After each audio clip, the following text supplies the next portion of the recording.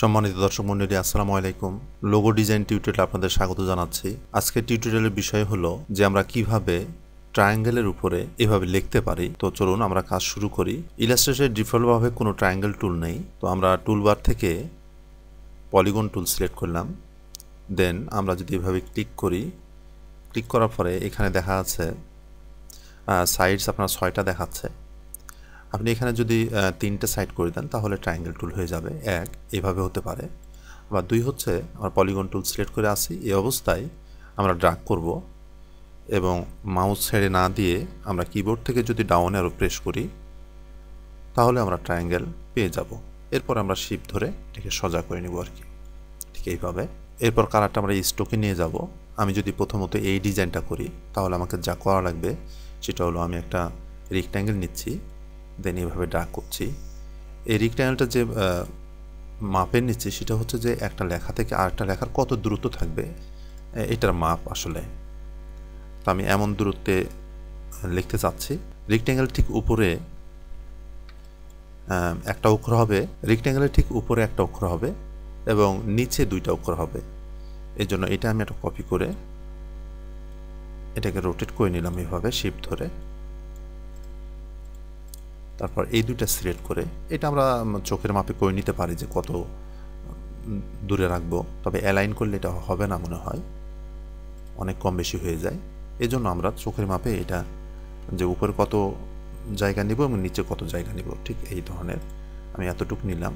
দেন 2টা সিলেক্ট করে পাথফাইন্ডার অপশনে এসে মাইনাস ফন্ট করছি, দেন আনগ্রুপ করে নিলাম এবং এটা এর উপরে সেট করলাম।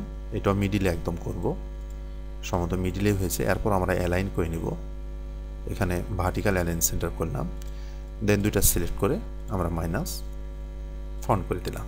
তো আমরা 3টা ঘর দেখতে পাচ্ছি, 3টা ঘরে 3টা অক্ষর লিখবো এখন। তো এখন লেখাটা কত মোটা হবে এটা আমরা স্ট্রোক বাড়াই করে নিব। ডিফল্টভাবে স্ট্রোক বাড়ালে যা হয় সেটা হলো যে মাঝখান থেকে চারিদিকে ছড়ায় যায়। তো আমরা যদি মাঝখান থেকে চারিদিকে ছড়াই দিই তাহলে দেখেন এই যে গ্যাপটা আমরা তৈরি করেছিলাম একটা লেখাতে আরেকটা লেখার দূরত্ব তৈরি করার জন্য, সেটা কিন্তু পূরণ হয়ে যাচ্ছে। কাজেই আমরা এটা করব না, আমরা যা করব সেটা হলো স্ট্রোকে এসে এখানে দেখেন যেটা সিলেক্ট হয়ে আছে সেটা হলো অ্যালাইন স্ট্রোক টু সেন্টার, মানে সেন্টার থেকে চারিদিকে যাবে। আমরা সিলেক্ট করব 2 নম্বর টুলটা, সেখানে লেখা আছে অ্যালাইন স্ট্রোক টু ইনসাইড, এখানে আমরা ক্লিক করব। ক্লিক করার পরে আমরা যতটুক লেখাটা মোটা করতে চাই ঠিক ততটুকু করে নেব আর কি। আমি এখানে 15 পিক্সেল 16-17 পিক্সেল করলাম। দেন অবজেক্ট থেকে এক্সপান্ড অ্যাপিয়ারেন্স এটা করে নিলাম, তাতে এমন হলো। সরি, গ্রুপ করা নাই। এখন আমরা এখানে প্রথমত জি লিখেছি এই ঘরে এবং এখানে সি, এখানে এস। অন্যান্য যে কোনো অক্ষর আপনি লিখতে পারেন, একটু চিন্তা ভাবনা করবেন তাহলে বের হয়ে যাবে যে কীভাবে কী লেখা যায় এখানে। তো যা হোক, আমি এটা আনগ্রুপ করে নিয়ে আমি জিটা লেখার জন্য এই বাহুটার জন্য, জি এর এই বাহুটার জন্য আমি এটাকে কপি করছি। দেন একটা রেক্ট্যাঙ্গেল নিয়ে আমি এটা ডিভাইড করে, ডিভাইড যেহেতু আমরা সিলেকশন টুলে আছে আমরা আনগ্রুপ করে নিব, এটা নিলাম এবং এগুলো সব ডিলিট করে দিলাম। আমি এটা মাপ মতো এখানে বসালাম। দেন 2টা সিলেক্ট করে আমরা পাথফাইন্ডার অপশন এসে ডিভাইড করে দিলাম এবং আনগ্রুপ করে নিচ্ছি। আমরা জানি যে কোনো ঘেরার শেপ, যে সব শেপের মধ্যে গ্যাপ থাকে, ফাঁকা থাকে, ওই সব শেপে ডিভাইড করলে ওই সব শেপগুলো একটা ময়লা তৈরি হয়। এইভাবে আমরা ময়লা সিলেক্ট করে এভাবে ডিলিট করে দিতে পারি। দেন আমি এই অংশটাকে সিলেক্ট করে অবজেক্টে যাচ্ছি এবং পাথ, অফসেট পাথ এখানে প্রিভিউ করে নেব। আসলে এখান থেকে এই কত দূরত্বে আমি রাখতে চাই মূলত এটাই আমরা এখানে মাপ করে নেব। এখানে আমি 12 পিক্সেল রাখছি, দেন ওকে করলাম। এখানে আমি একটা অন্য কালার দিচ্ছি, এটা সিলেক্ট অবস্থায় আছে, আমি শিফট ধরে এটাকে সিলেক্ট করলাম এবং পাথফাইন্ডার অপশনে এসে ডিভাইড করে ফেললাম, আনগ্রুপ। আমরা এই অংশটা ফেলে দিব, ডিলিট, এবং এই অংশটা ডিলিট করব। আর এর মধ্যে একটা ময়লা হবে, আমরা এটাও ডিলিট করে দেব, আর এগুলো সবগুলো ইউনাইট করে দেব ঠিক এইভাবে। তাহলে আমাদের জি হয়ে গেল। এখন সরি, আমি ওই বাহুটা কপি করে রাখিনি, আমি ডিভাইড করে নিয়ে আনগ্রুপ করে নিয়ে এই বাহুটা নিচ্ছি।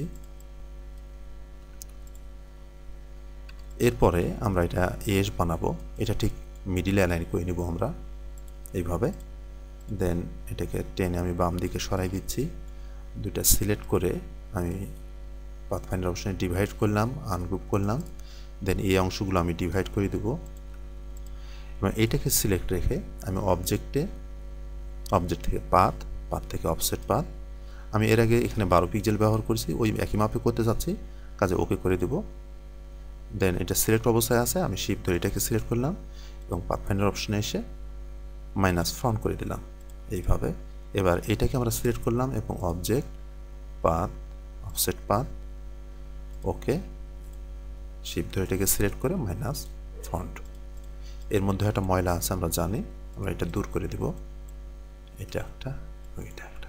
এরপরে সবগুলো ধরে আমি পাথফাইন্ডার অপশনে এসে ইউনাইট করে দিলাম। এখন এটাকে সি করতে হলে আমাদের যা করণীয় সেটা হলো এখানে একটা গ্যাপ তৈরি করা। গ্যাপের জন্য আমি এসের এই মাপটা নিচ্ছি, আমি অন্য যে কোনোভাবেও করা যেতে পারে, মোট কথা হচ্ছে সি এর মতো যেন দেখতে লাগে, তাহলেই হলো। ঠিক এইভাবে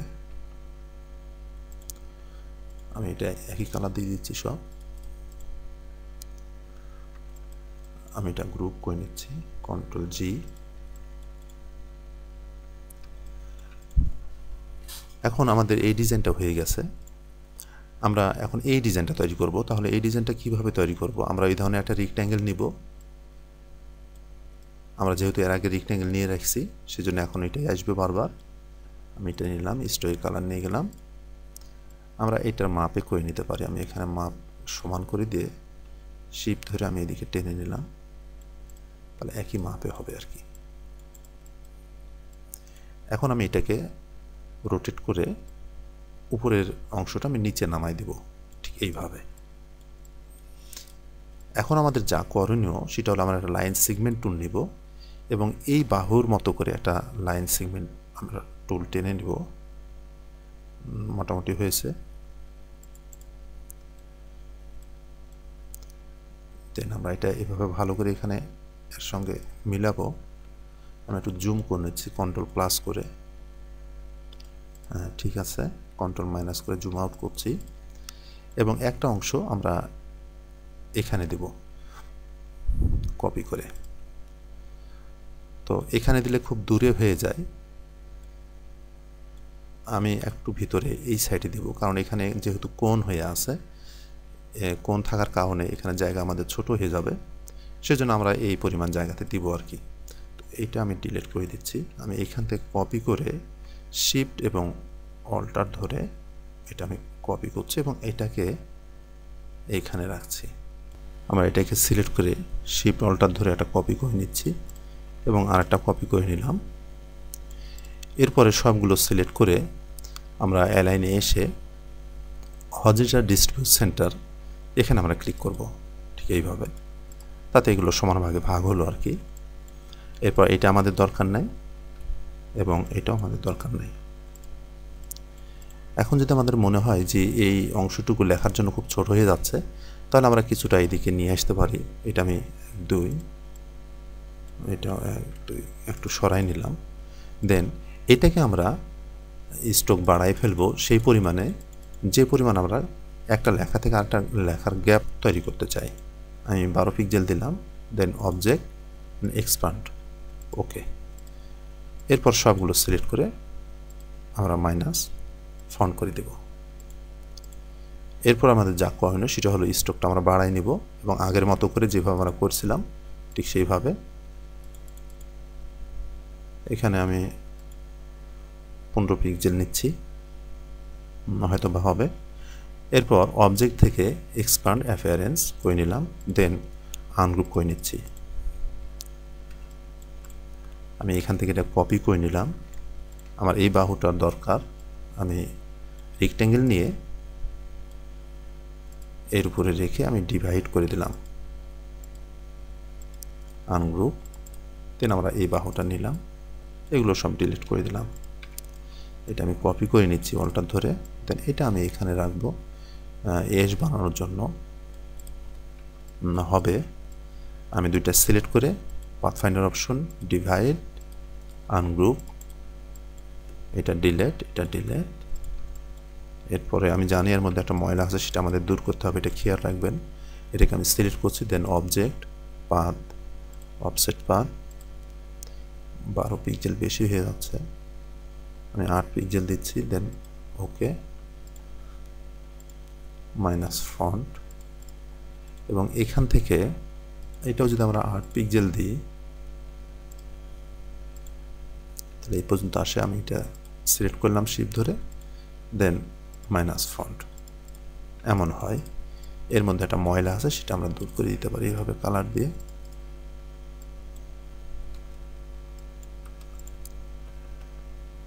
আবার যদি আমরা মনে করি যে না, এই অংশটা রাখবো না, এই অংশটা সরাই দেবো পুরাটাই, তাহলে যদিও গ্যাপ থেকে গ্যাপের একটু সমস্যা হলো, যেখানে কম হলো এখানে বেশি হলো, এরপর আমরা এটা সরাই দিতে পারি এইভাবে।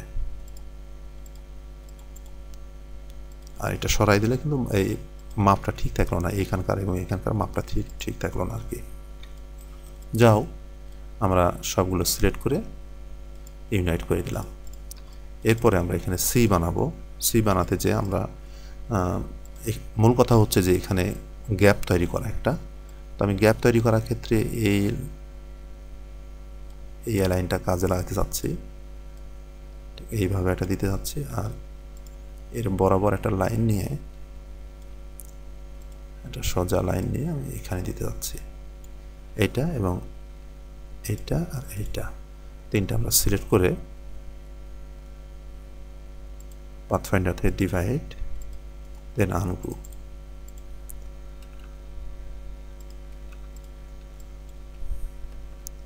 বা অন্য যে কোনোভাবেও করা যেতে পারে, আমি এইভাবে করলাম। এখন আমাদের এখানে জি তৈরি করতে হবে। জি তৈরির ক্ষেত্রে আমরা এই বাহুটা নিতে যাচ্ছি। এটা নিচ্ছি এই কারণে যাতে সব বাহুর সমান মাপগুলো সমান থাকে।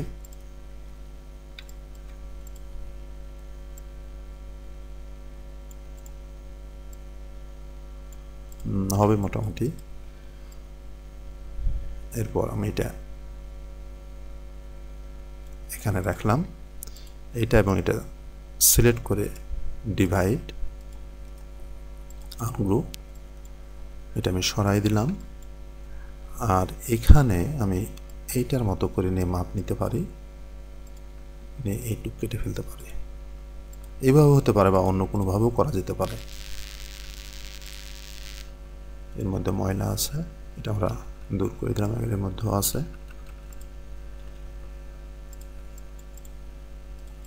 হয়ে গেছে। আমি সবগুলো সিলেক্ট করে ইউনাইট করে দিলাম। বন্ধুরা, এই ছিল আজকের টিউটোরিয়ালটি যদি ভালো লাগে তাহলে অবশ্যই লাইক কমেন্ট করবেন। আর কোনো কিছু বুঝতে না পারলেও জানাবেন। আপনাদের কাছে বিশেষভাবে অনুরোধ রাখবো আমার চ্যানেলটি সাবস্ক্রাইব করার জন্য।